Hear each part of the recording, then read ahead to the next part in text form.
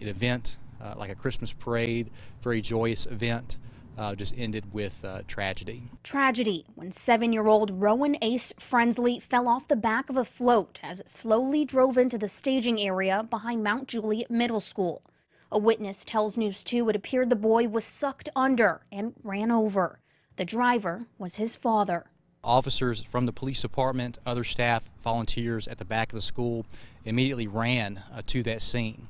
And they found a child that was unresponsive, and everyone began to help other bystanders who were already rendering aid to that child. Frensley was one of the boys on this float Saturday afternoon. Boy Scout Troop 912. Of their students who are wearing outfits from the Toy Story.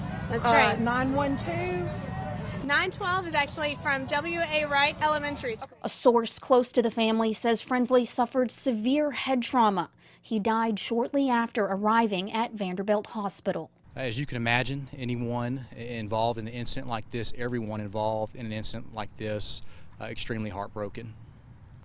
And I don't think I can put words to describe such grief.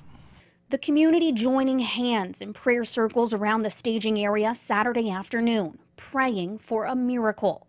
Tonight, their prayers shift towards the family and each other as they mourn the loss of a young boy, a GoFundMe says, who was called home to be with Jesus this Christmas. Now, the Tennessee Highway Patrol is handling that investigation, and community members will be holding a vigil to remember the life of Frensley later today at Mount Juliet Middle School.